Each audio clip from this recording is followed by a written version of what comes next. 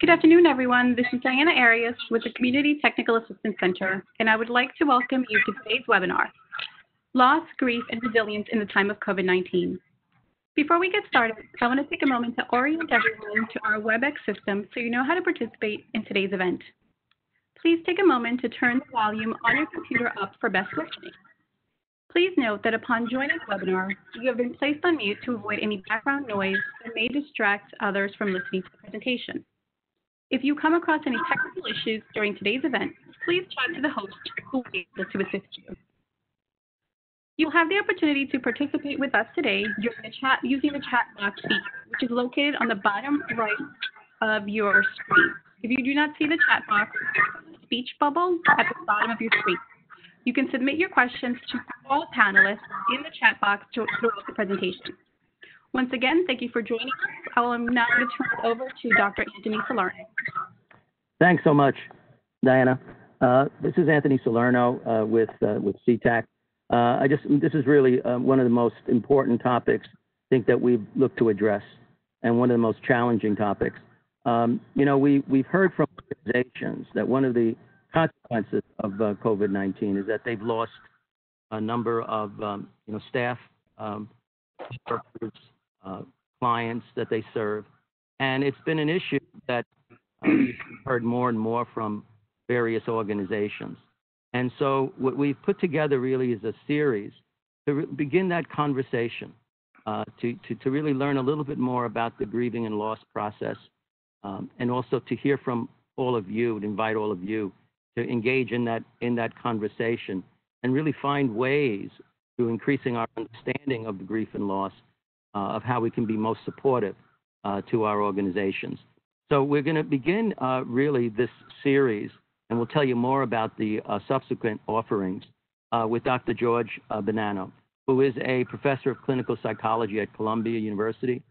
And he's done really a lot of pioneering research in this whole area of bereavement and trauma. And there's a science behind many of these. And he heads the Loss, Emotion, and Trauma Lab at Columbia University. So his studies have really documented our natural resilience to these events and explored the factors that help us cope much more effectively. And this is, the whole repertoire of our emotional reactions to loss, especially positive emotion, and even where laughter, personality, in the context really of our entire life. He's the author of a really very important book in this topic area called The Other Side of Sadness: What the New Science of Bereavement Tells Us About Life After Loss. So I just want to welcome Dr. Bonanno and really appreciate his spending some time with us to increase our understanding of what the grief and loss process is, and how we can use that information to kind of make decisions as we go forward in addressing some of the losses folks have experienced. Let me turn it over now to Dr. Bonanno. Thank you, Tony. Hello, everybody.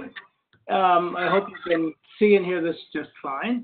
I'm going to tell you a little bit about what we know about bereavement from what the work has shown us. I'll begin with a brief overview of variations in how people respond to loss. And this is more, I think, scientific and statistical, this beginning part, just to give you an idea of what we really have learned in the last 20 years or so. A lot has happened in the last 20 years in terms of learning about loss. And then we'll talk a little bit about predictors, some of the things that predict who will be resilient and who will show other types of patterns. Then we will talk a little bit about what grief actually is. And again, there's a lot of science here that tells us what happens when we're grieving. And finally, I'll close with a little bit of a review, very brief, of what bereavement ceremonies seem to do and the function they serve. Because, of course, right now, this is a big question that many people have, is when we can't do these kinds of ceremonies. So we'll look at what those ceremonies actually do. Okay, so I'll jump right in here. I begin often when I speak with this slide. Bad things happen, because this is what I study, the things that happen to us like this. And many things like this happen to us during the course of our lives, much more than we often realize. And of course, people die. People important to us often die. It's inevitable. Grief is inevitable. It's just really a part of life. And of course, right now, it's been a big part of life for many people. Now, the things like loss and trauma, these major life events, they're poignant, they're They're difficult, they're costly, they're disturbing, and that poignancy and that cost has driven both clinical inquiry and scientific inquiry to focus on psychological damage. It makes perfect sense because there is psychological damage and we want to understand that. So we've developed things like post-traumatic stress disorder, or prolonged grief disorder, persistent complex bereavement disorder in the DSM. And these, the development of these disorders have led to great advances in research and treatment, but they're limited also in very important ways if we want to understand the larger picture. One, and I'll just get into this briefly, this focus on disorders canonizes diagnoses. It ignores the fact that there are limitations to diagnoses. But the limitations are important in what they tell us about grieving. First of all, they're not very scientific. We decide in committees, what the diagnosis should be, and the criteria are somewhat arbitrary. So when we're using diagnoses, we're actually leaving people out of the picture because of arbitrary criteria. But the symptoms are also heterogeneous. What I mean by that, let me tell you what I mean by that. So this is a paper done by one of my former students, Isaac Galter-Levy, and Richard Bryant, who's a very renowned trauma researcher. This is on PTSD. But what they did was they used binomial equations to elucidate possible symptom combinations. That's basically, they looked at how many possible symptom combinations you could have and still have the same disorder. And what they found was for the DSM-4 PTSD diagnosis, it was about 80,000. For the DSM-5 diagnosis, it went up to over 600,000 because the DSM-5 diagnosis added another criteria. And that seems almost impossible, but it's quite true. If you have so many different symptom categories and a little bit of this and a little bit of that for the diagnosis, you end up with this tremendous heterogeneity. So different people can have the disorder with completely different profiles. So when we're only using a disorder, we're missing a lot. Now, the same is actually true for the bereavement diagnoses. It's not quite as bad. For persistent complex bereavement disorder, which is the DSM diagnosis, it's 37,000 different symptom combinations. The ICD, the International Classification of Disorders, introduced prolonged grief disorder this year. That's much simpler. In fact, they don't actually have a diagnostic algorithm. So they have only 48 different possibilities. But even with this simple approach, they still have 48. So that even when we have a simple diagnostic category, we still have different profiles of people showing the same diagnosis. So that's a problem for trying to understand it. The bigger problem, though, is only relying on diagnoses. They're useful, but when we rely on them, we fail to count for other responses. And that's a little bit like defining health as the absence of disease. So if we have a couple people in a room, and none of them have a physical disease, we wouldn't necessarily say they're all equally healthy because there are variations in health. And it's the same thing for psychological health, for mental health. There are variations in people's level of mental health. So I like to think of this graphically. Here we have a PTE, which is a phrase I use, an acronym for potentially traumatic event. And in this case, we're talking about loss today. So loss, we have a continuum of time on the bottom. And then we have a continuum of symptoms and distress on the vertical axis. When we do that, when we have that and we graph people who have chronic psychopathology, it looks a little bit like this. You have elevated symptoms and distress for several years or longer. That's what we get when we have chronic psychopathology. There's some variation, but it's elevated. Now, most people do not develop psychopathology after a loss or a trauma. So those people are in the only remaining category we have, which is non-psychopathology. It's just a not psychopathology. But when you see this graphically, you can see right away, we have no idea where they are on the graph, if this is all we have, the diagnoses and everything else. We don't know what it looks like. So we don't know what all the people who have suffered a loss, who might be still struggling or maybe not, we just don't know if they don't have the diagnosis. And that's a problem. That's been a problem. Now, one way that people sometimes think about this is in terms of averages. We say, well, grief on average is difficult, but that's actually misleading as well because, well, for many reasons, and people have talked about this for years, the average is often mistaken for the mode. Now, what that means, that's a bit of statistical jargon, simple jargon, but what it means is that we tend to assume that the average is the most common response, but it's not always the most common response, especially after things like highly adverse events like losses. It's often driven by extremes. And this slide just simply shows you these quotes here that people have been saying this for like a century. You know, they're quotes from chemistry, experimental psychology. B.F. Skinner is on here somewhere, mathematics, economics. It's widely understood in many different fields that the averages don't tell us very much. So this is until recently, this is all we've known. We've known about psychopathology. We knew on average something like a loss was really difficult. And when I began my career, now a long time ago now, about 30 years ago now, I shudder to think, but yes, it's about 30 years ago, I was interested in this area on the graph where people would go through a loss and remain relatively healthy. That was assumed to be rare. And people thought, though, if it does happen, those people are exceptionally good copers, or there's something wrong with those people. And that's still a very common assumption in our field, that people don't grieve, there's something wrong with them.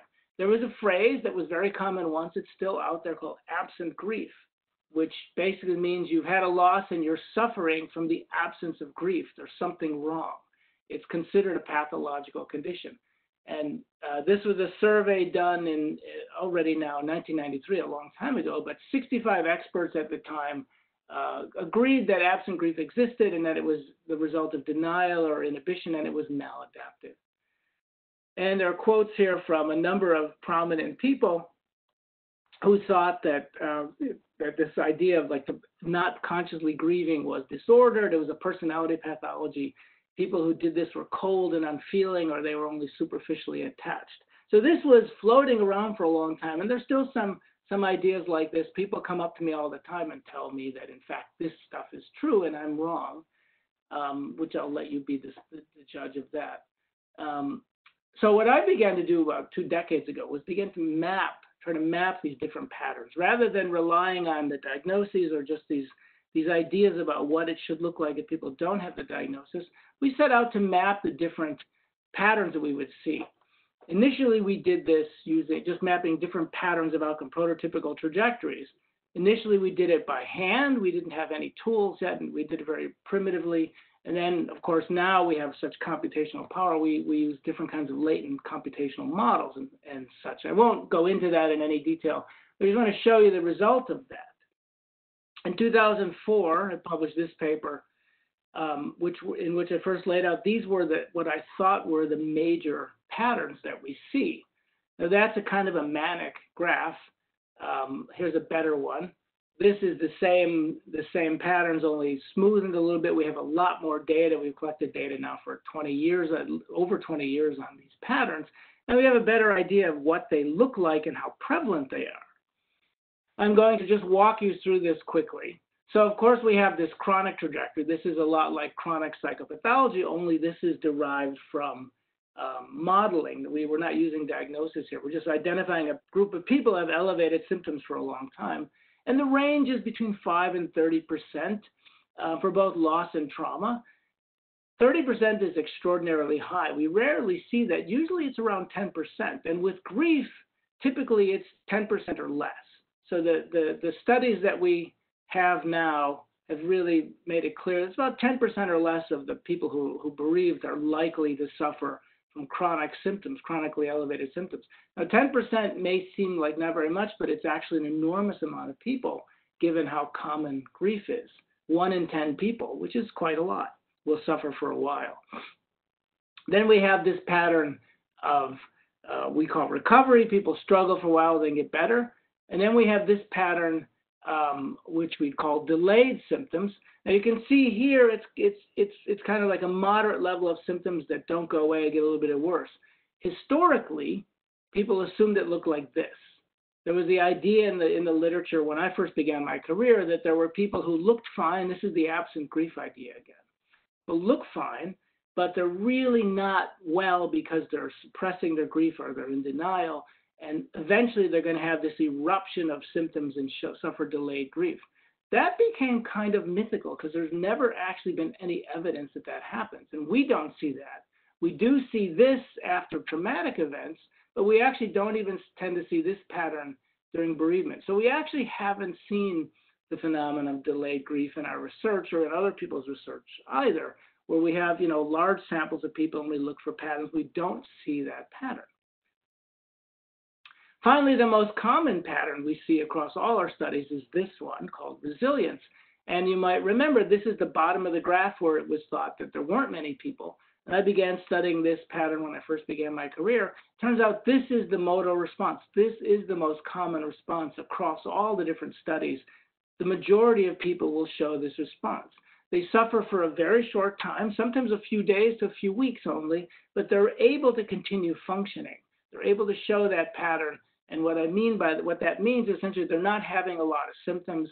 They're able to concentrate. They're able to be present, to be emotionally involved with other people, and to function in their life pretty much soon after the loss. The majority of bereaved people in the studies we've done and other people's studies have shown this pattern. This slide shows you just some of the studies that have been done recently. There's a lot of work in this area now for loss and other kinds of traumatic events. The studies with the little asterisk on the left are the studies that have come from my lab and among the recent studies. And you can see across all these events, so bereavement is on here. There's traumatic injury, combat deployment, spinal cord injury, mass shooting. Across all of these studies, that resilient pattern of relatively few symptoms and basic health is the majority, is more than half of the people in the studies. This slide just tells you recently we did a review of 67 studies using these kind of trajectory model.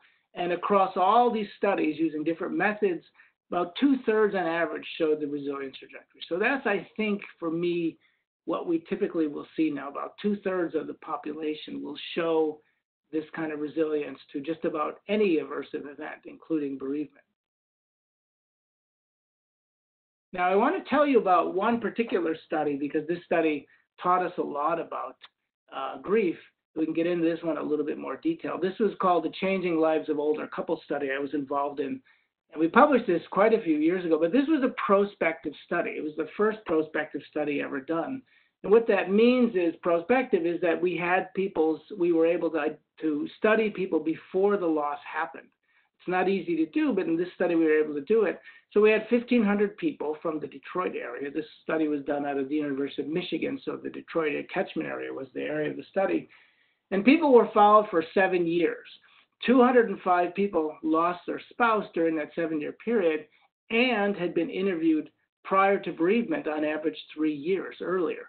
That was super important because at the time there were all these ideas about, people who are resilient or people who are looking healthy. There's something wrong with those people, or we want to know who they are. So we were able to look at that in this study because we'd interviewed them on average 3 years earlier. And then they were also interviewed several times afterwards. We graphed their depression levels into these trajectories. I'm going to go through this quickly because I'll go back and show you these again in a minute. This is the same data, only now for the full 7 years. So you can see we had that resilient pattern in there. This is the same data again, done more recently. We use much more complicated statistical modeling to do this. The Band-Aid looking thing, we should have chosen a better color, sorry. That thing is that's the period of time when the loss occurred. So we had data before and after the loss. You can see that X where people are switching patterns before and after the loss. And then this study is a different data set. This is just another study we did more recently with another national data set where we could go before and after the loss, and we found more or less similar patterns.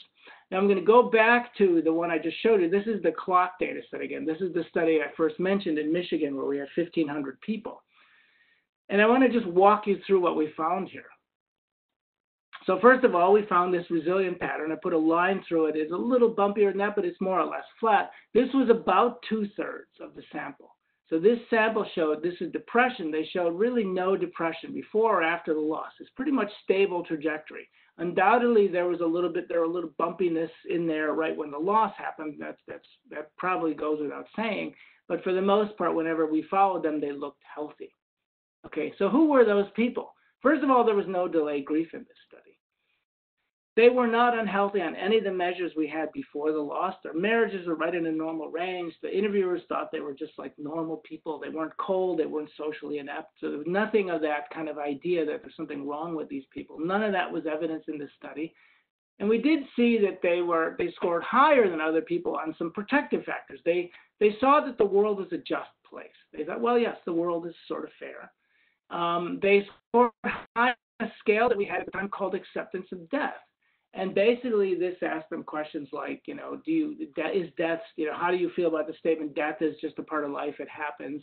If death happens, we have to move on, et cetera. And these people scored high on that. It's 2/3 of the sample. And they had instrumental support. In other words, they had people in their lives who could provide help when they needed, instrumental kind of help, not social support, but instrumental support was really important.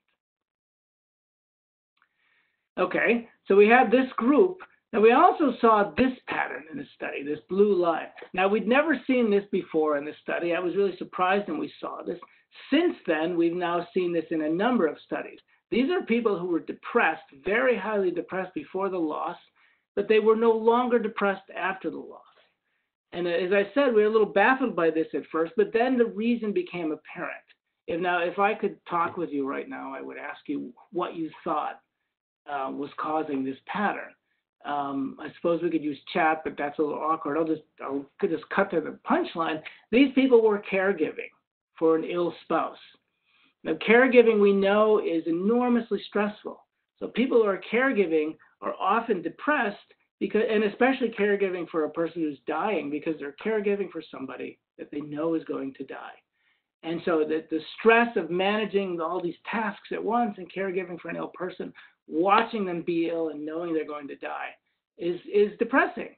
And we've now, as I mentioned, seen this in a number of studies. It's as if they do the grieving during the caregiving. And when the loss happens, it's over for them. They're relieved. I think we could say they're relieved. It's not that they're happy the person's dead, but they're relieved the stressor is gone. Now, in this particular sample, this group also had poor quality marriages. So that's a tough row to hoe. These are people who are caregiving for an ill spouse who's going to die. They also aren't getting along with. That's hard. That's very difficult. And not surprisingly, they were introspective and emotionally unstable, but they also reported the lowest levels of instrumental support. They didn't have a lot of people helping them. And they felt that the world was particularly unfair for them.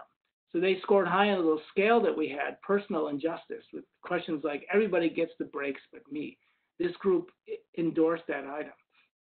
Now, I mentioned we've seen this pattern in other studies, even other non-bereavement studies. We've seen this in mass shooting studies. We've seen this in the military. There are groups of people who are struggling, and when something highly aversive happens, they're actually not struggling anymore for complicated reasons. We've always been able to find a reason, and in this particular case, it was caregiving. Now, if you'll notice that the blue group, the group that was depressed and improved, and the resilient group, the red group, look about the same during bereavement. And in fact, they were about the same on all the other measures. They were both healthy during bereavement. Both of these groups were lowest in grief symptoms. They were processing the loss lower than other people. They were not searching for meaning, and they were not engaged in avoidance and distraction.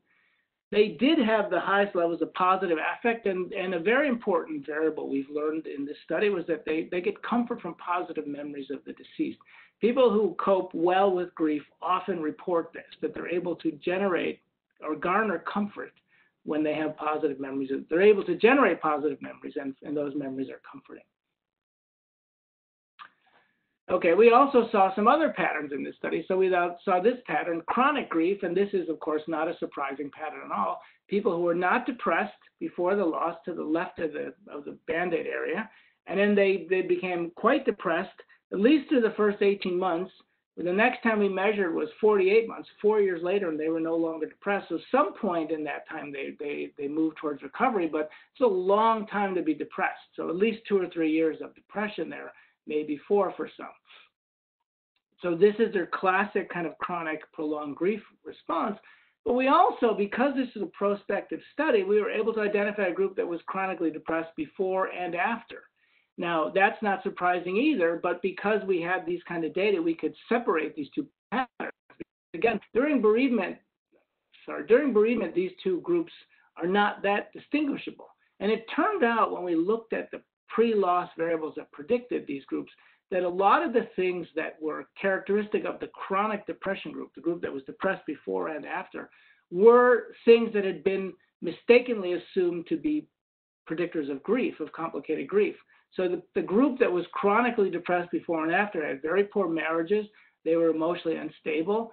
They had low perceived coping efficacy, which is none of this is surprising. They thought that they were not very good at coping. And they really felt that negative events were uncontrollable, which is also not surprising. So what then, those things did not predict complicated grief, the chronic grief group. So what predicted chronic grief? What we learned in this study, I think, was very important. The best predictor of who would have chronic grief was excessive dependency.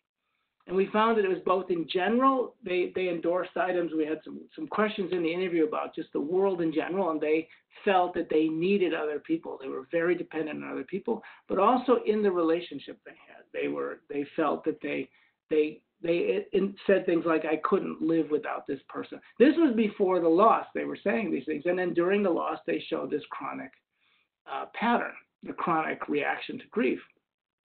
Now, I think the reason this makes a lot of sense because one of the key symptoms when we break down, I didn't go into this and I won't go into it, when we break down the grief into the most meaningful symptoms, there are lots of people who are doing this kind of statistical modeling now. Identity loss is one of the key symptoms, one of the most important symptoms that determines when somebody's really going to suffer a long time. The sense of, I've lost a piece of myself and it's gone. A part of me is missing and it's not coming back. People have more robust involvement in life. They have a work identity, a home identity, a family identity, a social identity. They play, they play music in the park in the afternoons, whatever they do. They have different pieces of their identity, and the loss is not as quite a big hit. But if people are suffering from tremendous dependency on the relationship, they tend to feel like a huge part of them is gone now, and they really suffer for that. So that's a kind of a very important thing we know now about what to look out for in predicting complicated reactions. Now, I want to take some time and reflect a little bit on what this means. So when we think about pathology as a dysfunction of the normal resilience process, the early work on bereavement emphasized that was really based on clinical understanding of pathology. But when we began to study resilience, we realized, okay, we know what resilient people do, and pathology is a sort of a dysfunction of that normal process. So what is that normal process? And what we found in a number of different studies is that most bereaved people, including resilient people, experience intense sadness, very intense sadness and yearning early on. These are time-limited and adaptive. So these are actually adaptive reactions. The intense sadness and yearning help us get over the loss for a short period of time. They're designed to be, well, we can speculate, they're designed by evolution to get the job done in a sense. So let's look at that. What is sadness exactly? What would be the function of sadness? Why do we feel sad? These are really important questions we can ask. And there's lots of research on sadness. There's a great deal of research on sadness. And what that research has shown us is that we have reduced physiological arousal. The world slows down. We actually become more accurate. We're less prey to automatic thoughts when we're sad, which is very interesting. And people have used the phrase sadder but wiser. And we're also more focused on the present. Now, I want to show you a little example. This is a little study we did. I won't tell you the details of the study, but this is called the delayed reward discounting study. And what this is, and you may be familiar with these kind of things, people are given offers of money. Say, look at the top panel, $14. I'll give you $14 now, or I'll give you $30 tomorrow. What do you want? So most people will take the $30. But I'll give you $14 today, or you can have $30 next week. Now some people will say, no, give me the money now. By the time we get up to next year, a lot of people are just saying, just give me the money. This is New York, man, give me the money. We can do this in many different ways and vary this, and you can give $100. The bottom panel will say $100. I'll give you $100 now, or I'll give you $200 or $500 next year.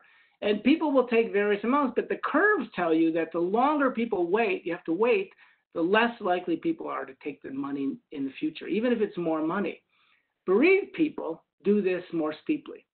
The dark line is a curve for bereaved people. Bereaved people are more likely to say, just give me the money now. I don't have a future. The future is some vague thing. I'm in pain, give me the money now.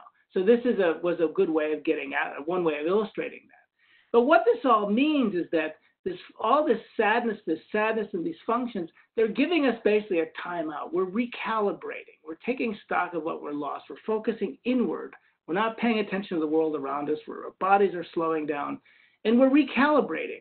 The person that we lost, the person that we're attached to, is in our heads. Often we're not with that person. They're in our heads most of the time. And when we lose that person, they're still in our heads, but we have to reconcile some of them. We're never going to physically see them again. And that's not easy to do. It's not easy for our minds to do that. We have to kind of work that out. And we have to take stock and really accept this person is physically dead, even though I can still call them to mind. I can still dream about them. I can still talk to them in my mind. They're physically dead, and I will never see them again. And that's very hard to do. And sadness is the process where we turn inward and sort of sit with that. And it's painful, but it's what happens when we're sad. This is how we work it out.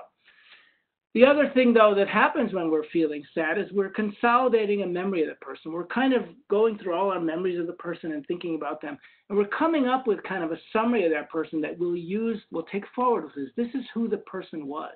And it's somewhat idealized. We tend to be a little bit generous here and forgiving. So, but this is basically what we have. We remember the person this way and we go forward. Now, we were thinking about this when we were studying bereavement. Is it possible that there's too much idealization? Maybe the people who are dependent are idealizing too much, or maybe people who suffer the most are too lost in this idealization process. So we went back to these data we had earlier that I mentioned, the clock data, where we had these different patterns, and we had asked people actually to rate their marriage and rate their partner, positive and negative, before the loss and each time we talked with them. So we had these measurements over time. So we looked at it, and I have to admit, I was completely surprised when we saw this. This is what it looked like. The people who were healthier had better marriages. The people who were less healthy had poorer marriages. But over time, everybody, those group differences never changed. Over time, everybody ramped up. Everybody idealized about the same, a little bit, like they took it up a notch or two and then kept it there. So everybody grieving did this same thing, all the different groups. I don't mean every single person, but all the different groups on average did this kind of idealization. This is a product of what happens when we're grieving, and it seems to be the same for more or less everybody. So why do we show sadness? I like to ask this question. We don't have to show sadness. We're thinking sad. We're feeling sad. Why do we have these expressions? What's that for? Why, evolutionarily, why do we do that? This is a classic sad face. This guy in particular, his eyebrows are in and up. That's the Darwin called that the grief muscle. And you can also see the cheeks pulled down. And that's what you see in bereaved people. And this very much sad face. These are pictures I found on the web.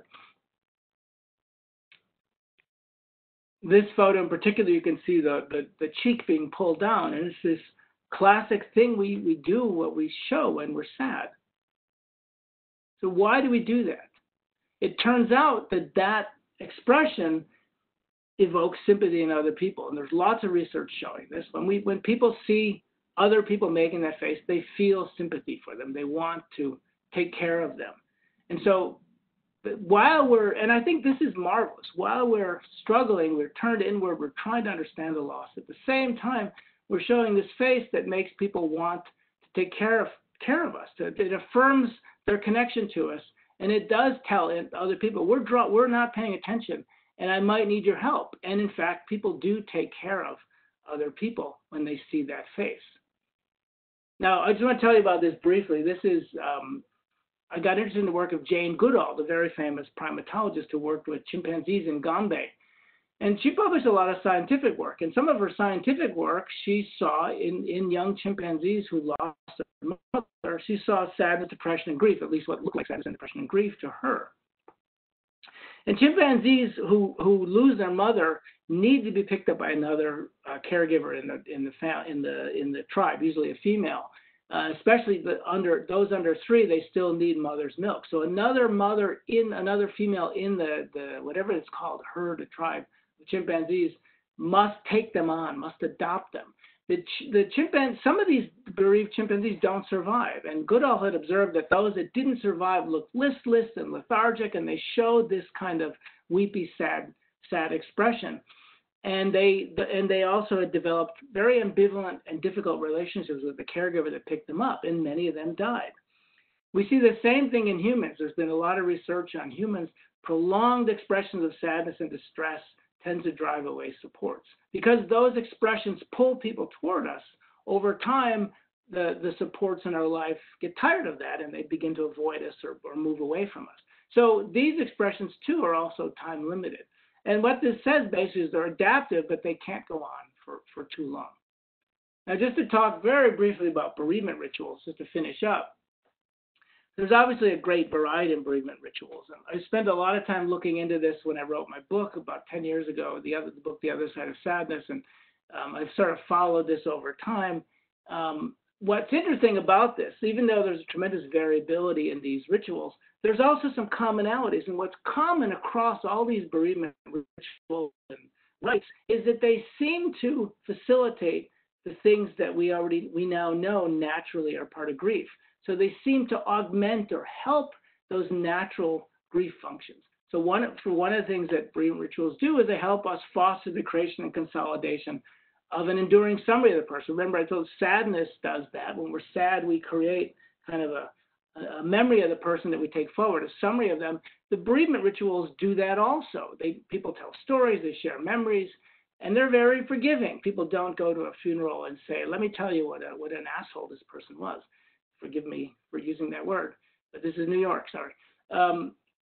Generous, forgiving, not too critical. So we have this social right that augments what we already do naturally. The same social right, all these social rights also reaffirm the social bond. Everybody that participates in memorial service and funeral knows the deceased person, mostly, or they know the bereaved person, and usually they know them both. And bringing all these people together reaffirms for the living, for the survivor, that they're still part of this really broad social circle. It's like a social circle or network with the bereaved, the deceased person at the hub, but the bereaved person is at hub too. And it reaffirms you're part of this community. And some rituals do this very, very explicitly.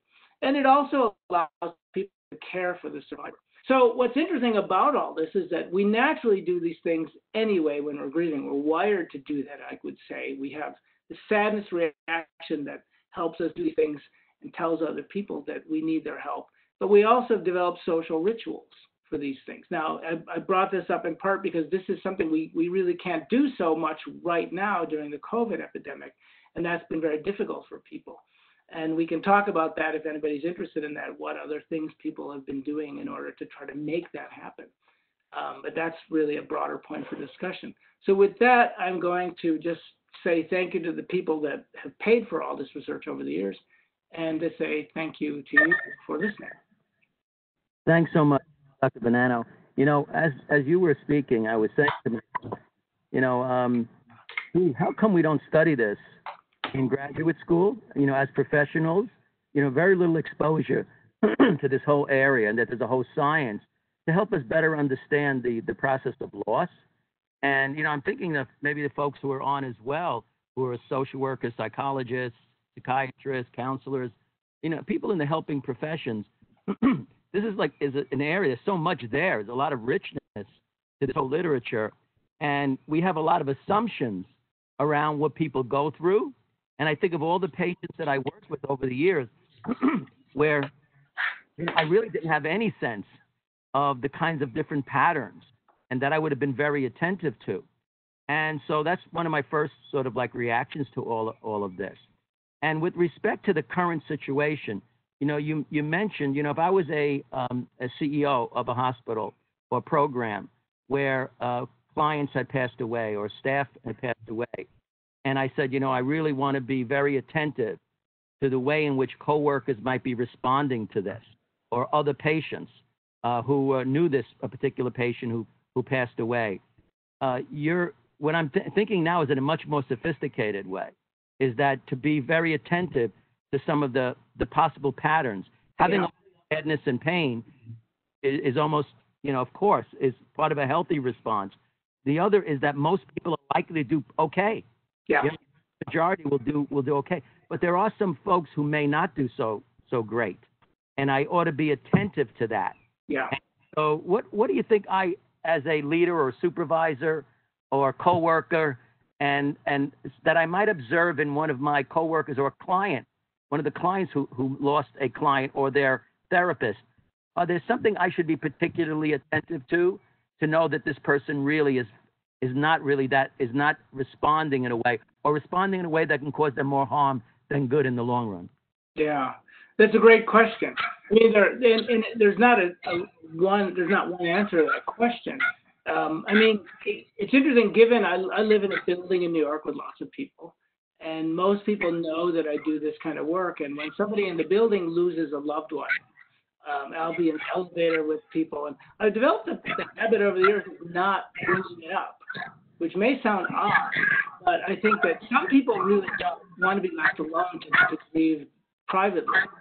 And in that case, it can be invasive to ask them about it. So I let people know what I do, and they often will mention it, and then I would have to talk to them about it. When you're in a position of more, I think, supervisory or more, with more assumed role in the person's life, then I think it's important to ask, a person how they're doing. But people also feel very self-conscious about it. And some people want to keep doing what they're doing. And this is very important. Some people want to keep doing what they're doing and have it separate from the loss. They want to be able to say, my job is, that's my job, and it's not bereavement. I can get away from the bereavement for a few hours in the day to do that job. So I think it's important to ask people, if you think it's necessary, ask people, how they're doing and what they want to do. People often know. Signs, I think, people grieve very intently early on. That's not uncommon. It's not uncommon for people to be very upset in the first few weeks. There is no clear point when that becomes problematic, but I think if people are looking really devastated, that's probably a bit of a warning sign, especially over time. And if you know anything about a person's life, the one thing that really seemed to come to mind was the dependency idea, which is that if people seem to have other aspects of their identity that are meaningful to them, and then that tells you they have other things going for them.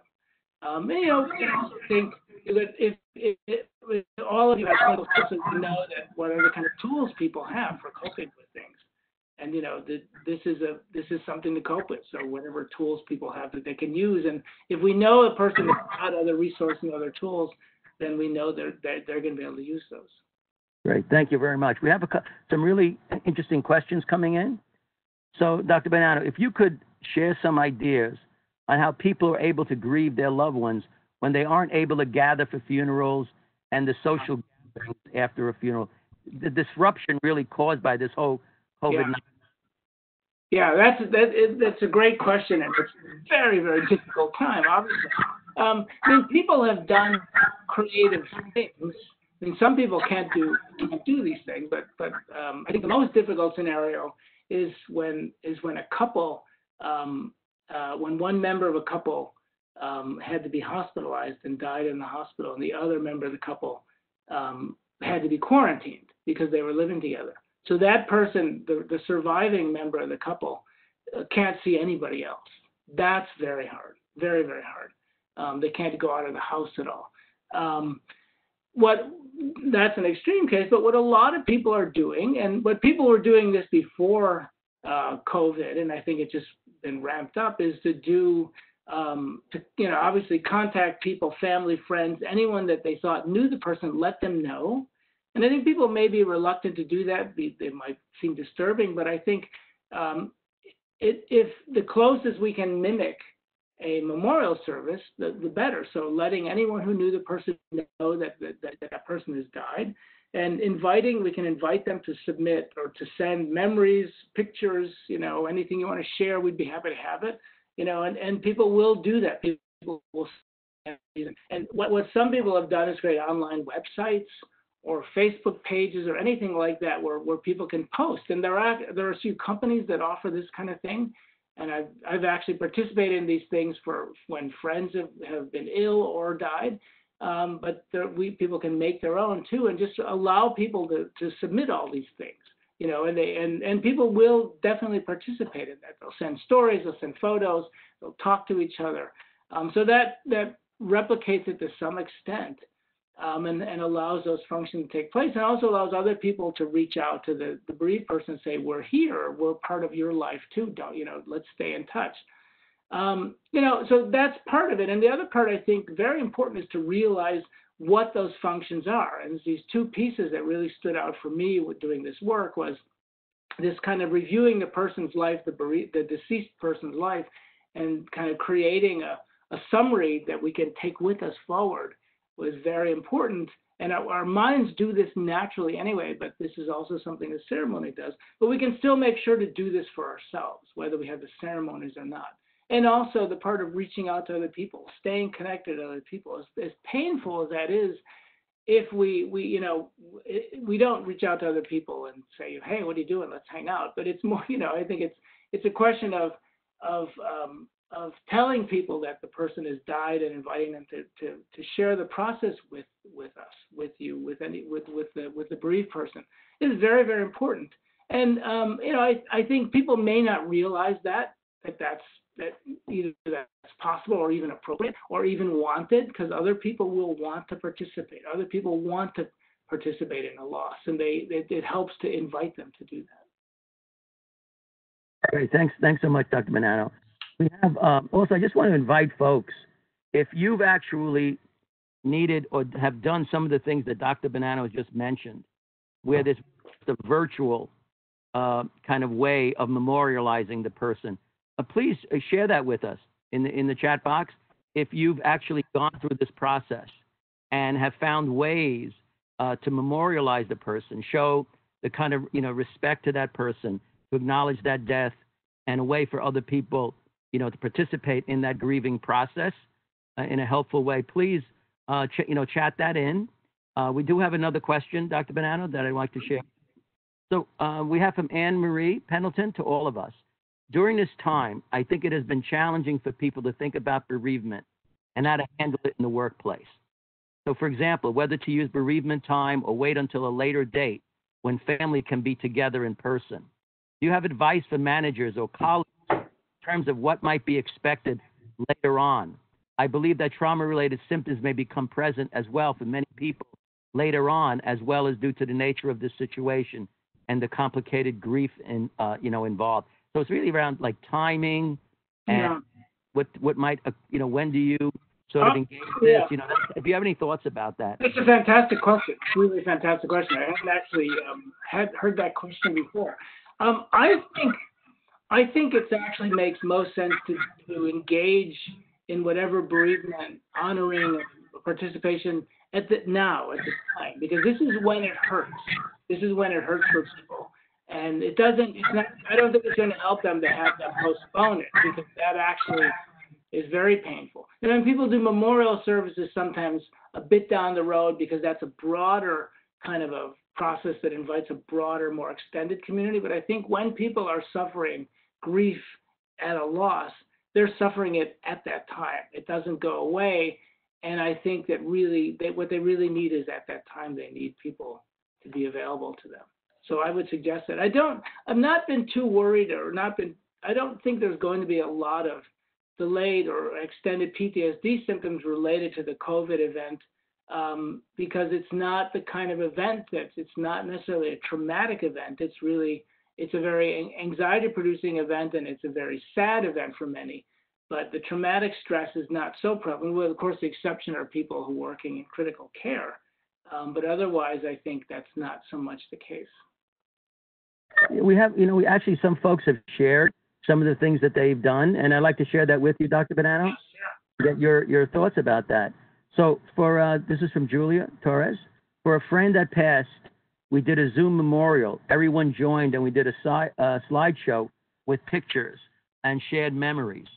What are your thoughts about that? Oh, that's fantastic. I think that's fantastic. I think that's a fantastic model. to have people on Zoom doing the slideshow and sharing, sharing pictures. That's fantastic. And I think if you can extend that to make it ongoing, letting people continue to share things, or even on anniversaries, letting people continue to share. But I think that's fantastic. That's first rate. Yeah, that's really good. Not everybody's comfortable with Zoom, which makes it challenging. Yeah. Okay, I'm going to share a couple of other responses. A friend of mine who had a Shiva online for his mother who died of COVID-19 said it was more meaningful than a traditional Shiva would have been because friends and relatives came from all over, would not have been able to come in person. That's sort of an interesting, observation. Real interesting. Actually expand the number of people who were able to kind of contribute and participate in the grieving process. Yeah, that's really interesting. Yeah, I agree. That's fascinating. And there are some little, as bad as this has been for many people, there are some lessons to learn. This is one of them, definitely, that people can zoom in on video who wouldn't normally be there. That's great. I think it's great. Great. So you have, let me see, at my agency, we've lost a few members due to COVID-19. We have not openly let the rest of our population know, but they are now starting to learn about the losses. Is it more beneficial or harmful for staff that staff are not informing them of losses during this time?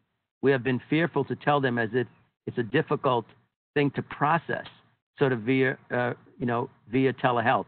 You can see like sort of the tension of, sharing information when people are already, stressed out. Any thoughts on that dilemma? Yeah, the thought that comes to mind, these are all very interesting questions, but there's comments about it. I've heard some of these, this one in particular. I think it's a matter of the level of the relationship. If it's a person that is somewhere in the organization that other people wouldn't know, then I don't think I think it's probably wise not to share that information, because it's just another person has been taken by the virus, right? So that's just kind of adding to the anxiety of it. But if it's people that other people know, I think it's probably better to let people know that person's lost someone, so they can reach out and they can say, I care about you, or how are you doing, etc. So it's really about how much people would know the person.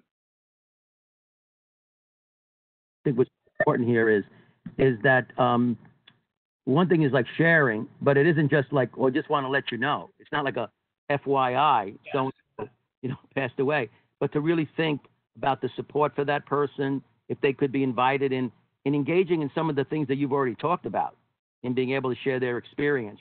That might be, part of the equation in trying to address this individual.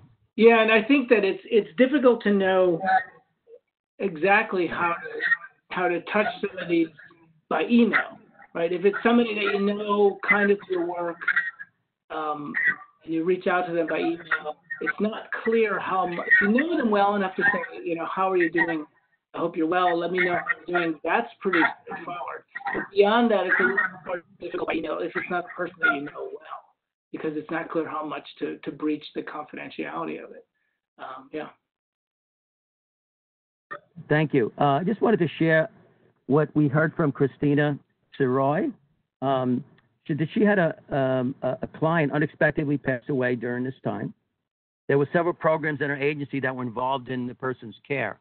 We were able to schedule a WebEx call to talk with one another, offer support, share memories, and acknowledge the impact this client had on us, both in life and in death. We also discussed ways to acknowledge this loss to the family, as she had been a longtime client of our facility. Normally, this would have been done in person, but in the absence of this, we compiled names and programs who had worked with her over the years and sent this to the family with the message of sympathy and condolences. What are your thoughts about that the way in which this organization handled it?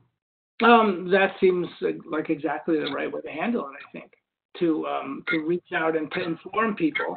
And I think meeting to discuss it in a way that you would have done in person, I think people do appreciate the chance. If it's something you would have done in person, I think definitely people appreciate the chance to talk, either it's on a video or on a phone or in any way, a chat, anything that's possible. So I think it really it touches the kind of the same dynamic that we would have when we had the chance for in-person communication. That if it's somebody you would have seen, somebody you would have talked to, somebody you would have shared something with, that any way we can continue to do that through these alternative means is important, I think. And then for broader relationships where it's really just about sending information, then I think we can do that same way as well. Terrific. We just have a few more moments left. So I just want this last question. Actually, I had this question in mind as well that that I was thinking about as we went on. Is while the evidence shows that most people will be okay because of the factors that you shared with us, in many cases under the current conditions, those factors may not be present. So how might this affect the response to grief and loss? And some of do you expect that some of your findings might be a little different if you were to do some of the studies, under these conditions? Yeah. Any particular thoughts you have about that? That's a fantastic question. It's a great question, and we are in fact doing a study right now. But I think, I think that people are going to be okay from this. I don't think it's going to impact the percentages of people who are resilient and whatnot very much. And some of you may be surprised to hear me say that, but I've been now studying these kinds of patterns. We've studied all. We studied 9/11, people in the towers, we studied disasters, we studied terrorist attacks, mass shootings, and we always find that people are pretty much able to deal with it. Now, this particular event, this event is not over yet, which means we really don't know yet. But I think, for the most part, people have handled it extremely well. People have handled the stress of this extremely well. And so I think the little data that I have just talking with people suggests that people are probably coping with this as well as they can. The one question may be whether there are going to be more people that I think there'll be just as many people who are resilient as we always see being resilient. People are just getting through it and being okay. The big question for me is that top trajectory, that trajectory of people suffering chronic difficulties, whether we might see more than usual in that pattern because of the nature of this and because of people not being able to say goodbye, having those unacknowledged endings, not seeing their lost loved one, until, and not seeing them when they perish and not being able to see them. That could be extremely difficult for people, but I don't know yet. I mean, it may change it some, but I don't know if it'll change it that much. So I'm definitely impressed by how resilient people are, like in terms of falling into these patterns. But so we could see a little bit more at the top of it, but that still remains to be seen, and it's just hard. I think one of the issues that we may need to encounter in our field is that we have a lot of clients who are already struggling with some serious psychiatric substance use difficulties. And my guess is that a lot of the studies were not specific to individuals who had, serious persistent mental illness or serious addiction. And I think that might be one of the areas that we may find that some of these patterns may not hold in the same way. It's a possibility, because of folks who are already experience a great deal of emotional vulnerability and challenges. And I'm wondering if that might be an area, that perhaps we might want to revisit, even as part of this series, to kind of think about how, in what way does the population of those who are already quite vulnerable, whether or not those patterns hold, or we have to be a little bit more attentive to some of the risk associated with folks. Does that make sense to you, Dr. Bonanno? That makes complete sense. And in the work we've done, we haven't seen a lot of that. People are already doing poorly, continue to do poorly. We don't see a lot of increase. But this COVID situation is multifaceted. There's so many different kinds of experiences people are having in this. Some people are, essential workers, and they're out every day putting their lives at risk. And other people are very stressed about losing their livelihood. And other people are suffering losses, and other people are, worried about their own health. And some people are stuck in a tiny little apartment with children, and they're going crazy, and other people have fled the city, and so a tremendous amount of variability in what this pandemic has brought to people's lives. So there isn't actually, we can't really even actually say this pandemic, how does it affect X, Y, and Z, because the pandemic itself is so multifaceted for different people. And that is something we just don't know. There's so many unknowns to this at this point. Right. Thank you so much, Dr. Bonanno. I think you're absolutely right. We don't really know how the pandemic is really going to affect us yet. But I do want to thank you for this very informative information. I want to be mindful of the time. So I want to thank you for your presentation.